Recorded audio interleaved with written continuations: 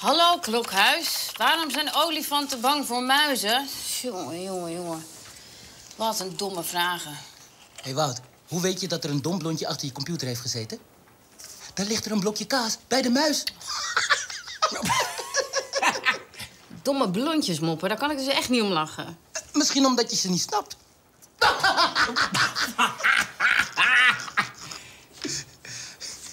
Maar, Timo, waarom mag dat domme blondje die muis dan geen kaas voeren?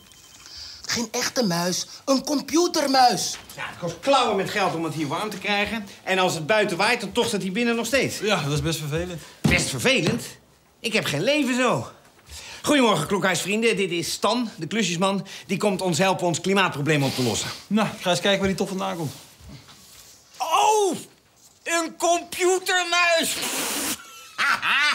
Ben jij nog niet op pad voor vragen voor kinderen? Ja, maar Leonoor zegt dat ze geen goede vragen opsturen. Ja, maar hallo, Klokhuis. Waarom hebben we een neus? Hallo, Klokhuis. Waarom kan een bij wel vliegen en een vlieg niet bij je? Echt, ik ga ze terugmailen dat ze zo dom zijn. Nou, als je het maar laat. Domme kinderen zijn heel belangrijk voor het Klokhuis. Wij leggen ze uit hoe alles zit, waardoor ze slim worden. Maar zodra kinderen alles weten, hoeven ze niet meer naar het klokhuis te kijken. Dus daarom zijn wij nog steeds niet het populairste programma op televisie. Wij maken kinderen slim. En dan hebben ze ons niet meer nodig. Nou, jij ze liever dom houden. Nou, dat zou wel beter zijn. Naar domme programma's kijken veel meer mensen. Wij zijn toch veel te slim om een dom programma te maken? Dus jij vindt jezelf beter dan domme mensen? Je hebt wel je werk aan ze te danken, hè? Vanaf nu geven wij alleen domme antwoorden op domme vragen. Zoals deze. Waarom denkt een dom blondje dat ieder pasgeboren olifantje een mannetje is? Ze hebben allemaal een slurfje. Ik heb de oorzaak van de tocht gevonden. Er zitten hier overal kieren en gaten. Die ga ik dichtmaken. Nou, begin maar met het afplakken van de mond van Timo. Oh, een slurfje!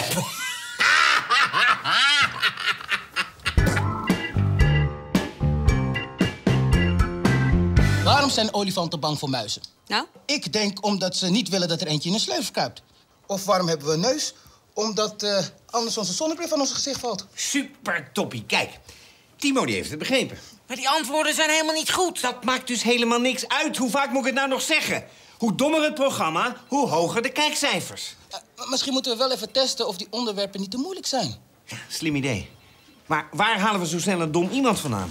Kijk, met deze tochtstrips ga ik de kieren bij de ramen dichtmaken. Stan, jij komt als geroepen. Hoe lang heb jij op school gezeten? Ben, wat doe je nou? Dat iemand klusjesman is, zegt niets over zijn intelligentie. De een is goed met zijn hoofd, de ander is goed met zijn handen. Sommige mensen kunnen ook allebei, hoor. Nou, als je het echt wil weten, ik heb heel lang op school gezeten. Oh ja? Erg, hè?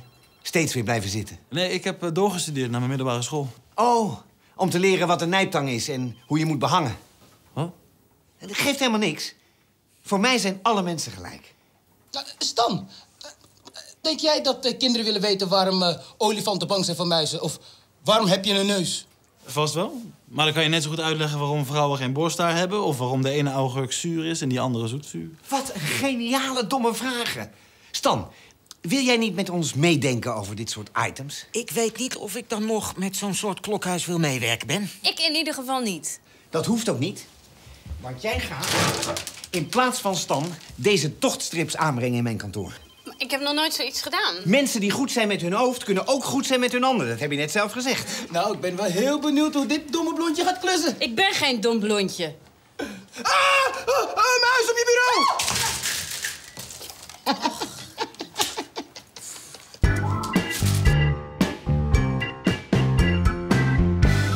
Of een uitzending waarom je jezelf niet kan zien in een spiegel. Hey Stan, ik heb die tochtstrips vastgemaakt. Wil je even kijken of ik het goed heb gedaan? Die gapende kier onder mijn deur moet ook nog dicht. Ik weet niet hoe dat moet. Daarvoor heb je grotere tochtstrips nodig. Niks verklappen.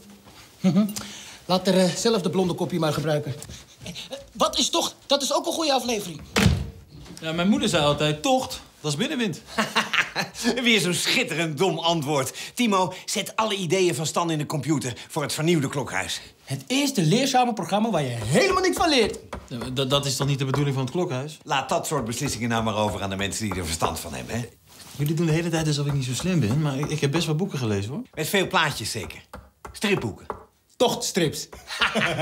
Stan, ik zou je heel graag een baan aanbieden. Als er maar een plaatsje vrij was.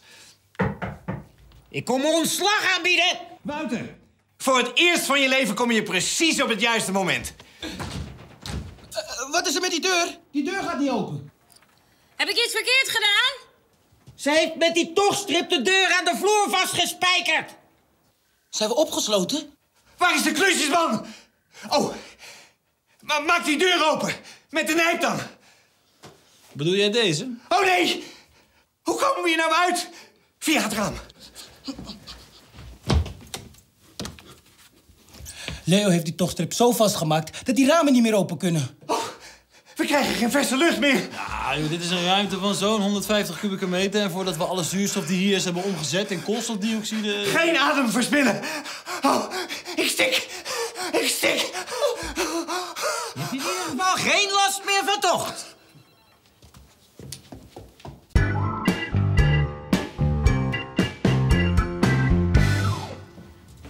Hier, Ben, leg anders gewoon deze tochtworst voor je deur. Tochtworst voor welke deur? Die is gesloopt. Omdat jij na 10 minuten de brandweer belde om de boel open te hakken. Ja, jij was zo in paniek. Ja, terwijl er in die ruimte echt voldoende zuurstof was. Hoe weet jij dat soort dingen eigenlijk? Ik heb natuurkunde gestudeerd aan de universiteit. Oh, dus je bent helemaal niet dom. Niet zo dom als je eruit ziet, bedoelt Timo.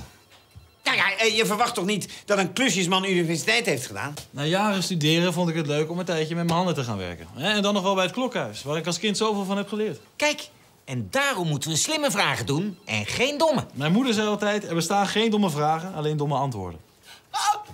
Muis! Timo, ik mag dan een dom blondje zijn met klussen, maar daar trap ik echt niet meer in, hoor. Hé, ik zie hem ook. Als we hem hierheen lokken, dan kan ik hem proberen te vangen. Oké. Muisie, kom dan. Piep, piep. Hey, hoe loopt een dom blondje een muis? Met een stukje tochtworst.